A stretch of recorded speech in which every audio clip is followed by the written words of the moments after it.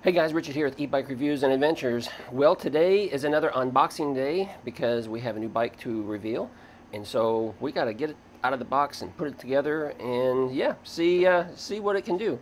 So today we're going to be taking a look at a ZORA Master.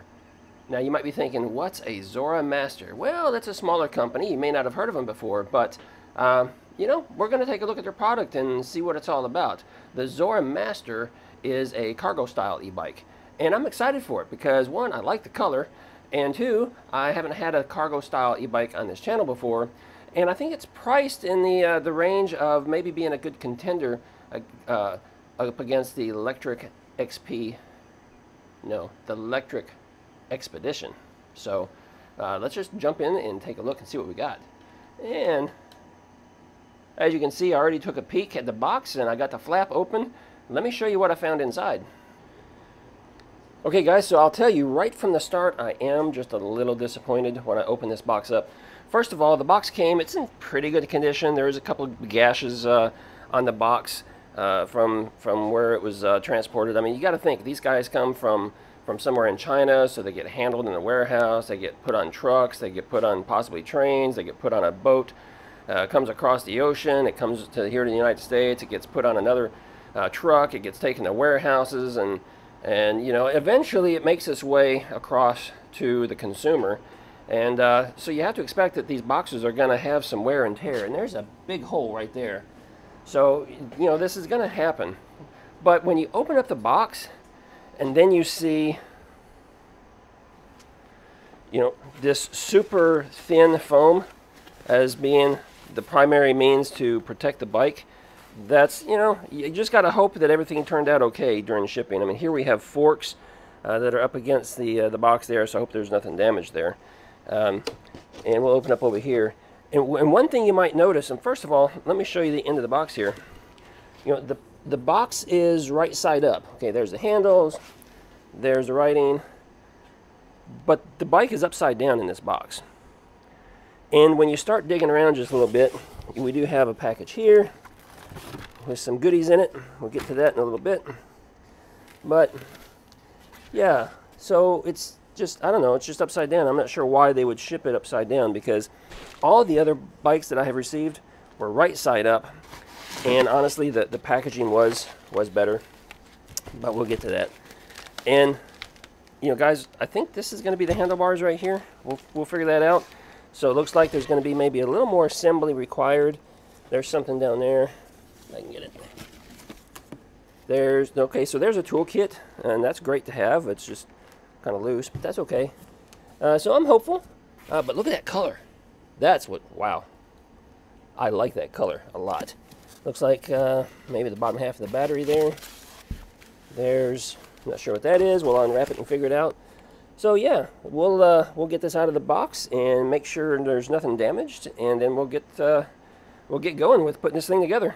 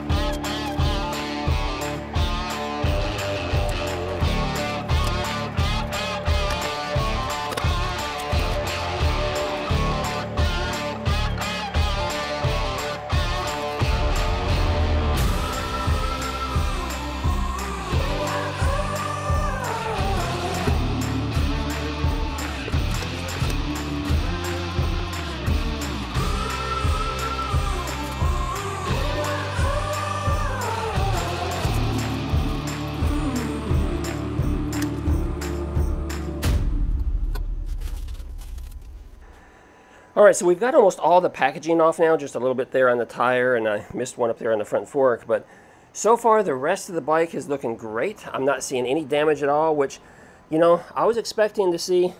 There's a mark right there on the luggage rack, but that's okay. But I was expecting to see maybe a little bit more scratches and damage because of the way this thing was packaged, but it did survive the trip. I'm not noticing anything, so yeah. And also the assembly looks about the same as any other typical bike. You're going to have to add your front tire, your seat, your fenders. We got the rack there we're going to have to add, and of course the pedals, so that's all pretty standard. What I thought was possibly the front handlebars, because it kind of looks like a BMX style when it was packaged up, is actually the kickstand. And they give you a very large kickstand to support this bike, which I like. I've seen other cargo bikes that had really small ones. So I like the fact that you got a really big one there.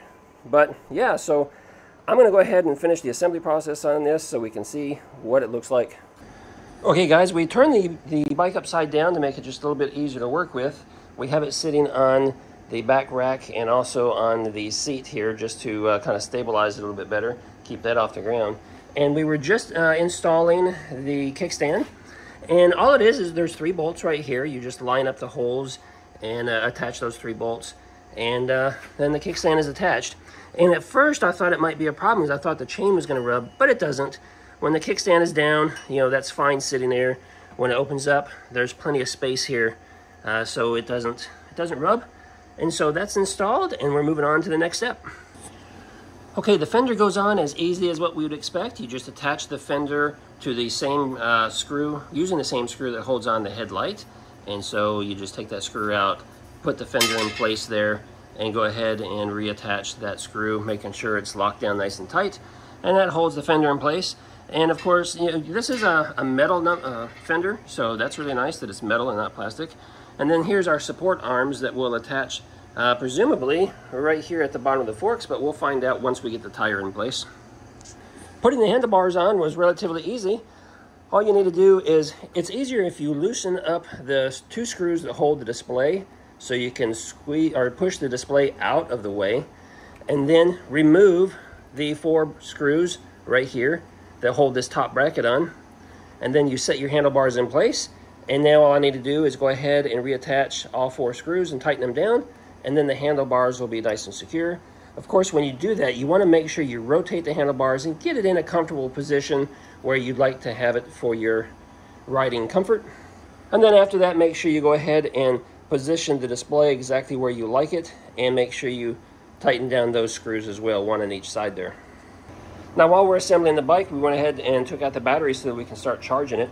So we've got it connected here. It's got the access point right here on the side of the battery, so you can charge the battery on or off the bike. I just went ahead and removed it to get it out of the way and make the bike a little bit lighter. And we do have it connected to its 3-amp charger, and as you can see, we have a light here indicating that it is charging. So while that charges, we're going to continue the assembly process. Okay, so if you want to install the front rack that comes with the bike, or that is optional, you will need to reposition your light, and they make it easy to do because they give you extra wiring here that's all wrapped up nice and tight, nice and neat. You just undo that. You'd have to take this light off from this bracket right here, and then presumably on the rack itself, somewhere out here, is where you would attach that light, because right now the light would be in the way for these connection points right here for the rack. So real simple fix, and you see this on most all bikes. That's what you have to do. You have to reposition the front light and put it out here on the front of the bike, and it attaches to the rack. So I do like, some bikes give you an extension wire that you have to plug in to extend the light out. But they don't give you that here because there's no place to unplug. But what they do give you is they give you all this extra wire here, and it's just wrapped up nice and tight. So I like that. And another thing I'm liking, and we'll talk about this more in the full review, but I am liking the fact that all the wiring here, the wiring management is really good. And you don't always see that on bikes. That sometimes you see a lot of loosey-goosey wires, but this is wrapped nice and tight all the way up here to the controllers, and it's that way on both sides. So I like that. Okay, when you get ready to attach the front tire, make sure you remove this spacer right here. It's black and it's hard to see, but there is a plastic space here that's got to be removed so that you can squeeze your disc in between the brake pads. And it's easier if you have a pair of pliers to pull that out. Just like that. Now, we have a space in there for the disc to fit. I typically don't like to put the bicycle upside down because the risk of scratching up the display and the controls on the handlebars and things. But sometimes it's necessary, and it just makes things a little easier, especially for installing the front wheel if you're doing this by yourself. So just make sure you use plenty of padding. And I used the padding that came with the bike and put it on the floor so I could get to it. Now, it did make it easier to go ahead and install the tire and get everything lined up there. I had to do a small repair because the forks were damaged just a little bit during shipping. No fault to ZORA, but you know, sometimes that happens with shipping companies. They handle the boxes roughly and things get damaged. But what happened is the top of the forks here were they were pinched a little tight, and one was a little crooked, so you couldn't get the wheel on. So I just used a heavy-duty screwdriver and a pair of pliers and slowly moved it out and was able to get it opened up enough to where I could set the axle of the tire, you know, down inside there and get everything nice and secured. So that's what we did. But while it was upside down, I went ahead and made adjustments to the brakes. And to do that, from the bottom side, you're looking at these two screws right here, one up here on the caliper and one right here on the caliper. And you loosen those up and it allows you to wiggle the entire caliper around just a little bit to make sure it's not rubbing. And once you find it on a spot where it's not rubbing at all, when you spin the tire, then you go ahead and tighten those two screws down and you should be good to go after that.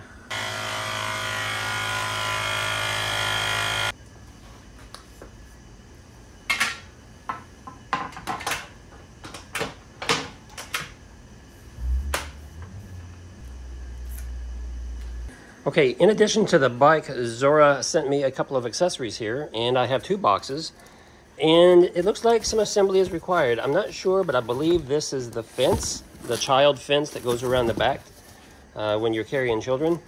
And I'm not sure what this is. There's lots of parts in here, so I'm gonna have to break that open and see, but I think this might be either the back rack or maybe even a front basket. It's pretty big, so I'm guessing it might be the cargo rack that goes on right here, which is a rather large rack for hauling you know, groceries and bigger items. So we'll figure that out. We're going to get it assembled and we'll show you what it is.